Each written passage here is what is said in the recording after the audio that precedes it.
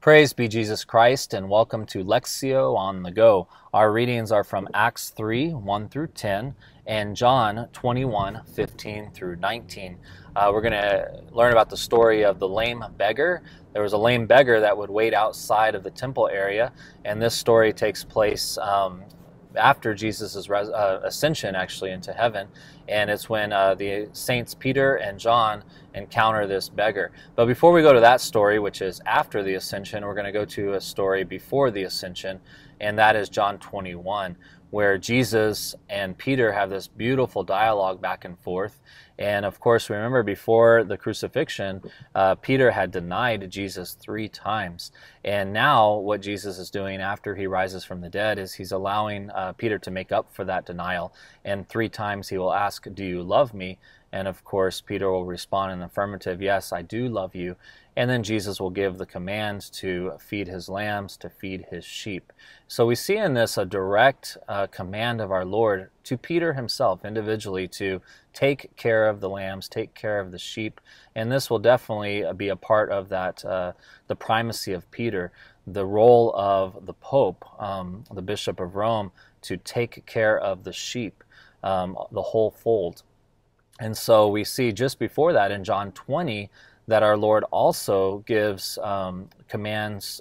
John 20:19 or so, Jesus gives to all of the apostles. He says, "As the Father has sent me, I send you." So again, giving that authority to do what Jesus did, to heal, to preach. And then specifically, he breathes the Holy Spirit upon them, and he says, "The sins you forgive are forgiven." So John 20, we see that Jesus is passing authority to the whole college of apostles. And then in John 21, he takes Peter aside individually and gives Peter a direct command.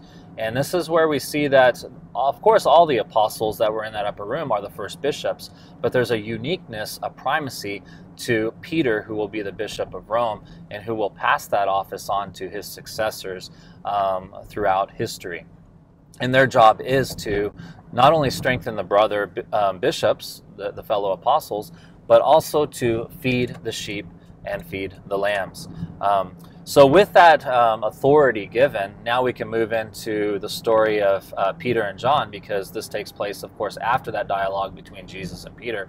So John and Peter are being obedient to their Christian life, and they were following their daily duties of prayer specifically, and they're on their way to the temple, it says in the 9th hour, to say the prayers.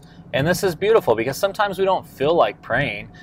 We don't feel like getting up and praying, or we may not feel like going to daily mass, or we may not feel like doing Liturgy of the Hours or a Divine Mercy Chaplet or a Rosary. But when we are obedient to prayer, as we see the apostles Peter and John, we see that great things happen. So in their obedience, they go to the temple and they encounter this lame beggar.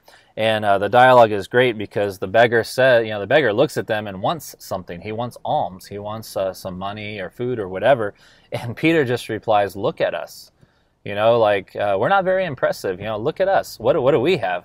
In fact, at this point, they have given up everything just to be obedient to our Lord and to do what our Lord would ask.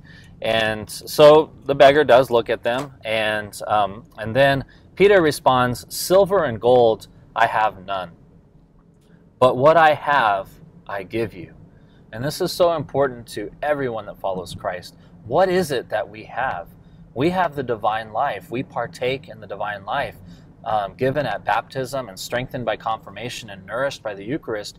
We can give that beauty, that grace to others. And that's exactly what Peter does.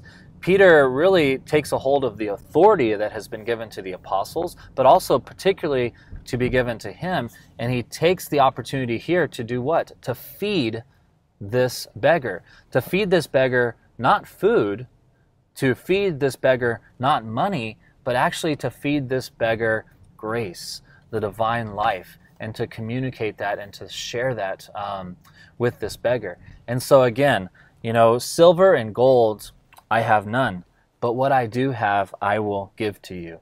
And that's we don't have a lot of things necessarily. We may be rich, we may be poor, but the one thing necessary, that's what we should give to others, and that's that divine life, that grace that we have been given and been blessed to have. So going back to the dialogue between Peter and Jesus, we see again this strength. Where does Peter get this strength, this confidence to share with the beggar? Well, Jesus says, "When you were young, you girded yourself and you walked where you would.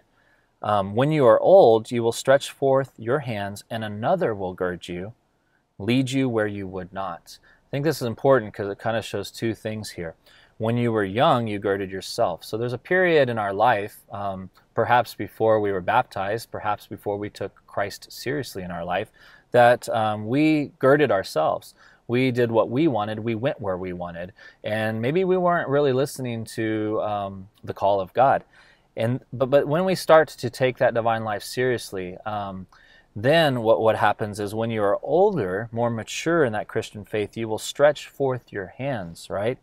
And another will gird you. Now, who is that other? And where does that other lead us? Well, the other is the Holy Spirit. The Holy Spirit is not a force. The Holy Spirit is not a power. The Holy Spirit is a person. As Jesus says here, another will lead you. Well, that another is the Holy Spirit. And that another will lead us to truth. That another will lead us to what God is calling us to do. And it is that person, the Holy Spirit, that was leading Peter that day, leading Peter to reach out his hands to that beggar and say, look, I don't have anything. In and of myself, I don't have anything. But with that another, with the Holy Spirit, I have everything. And that everything I will give to you. Thank you so much for joining me on Lectio on the Go. Please do take the time to check out linktoliturgy.com, where we have free fast and faithful gospel resources. Also, please check out Beanwell Coffee. If you are interested in coffee, we roast our coffee. We can be happy to provide that for you.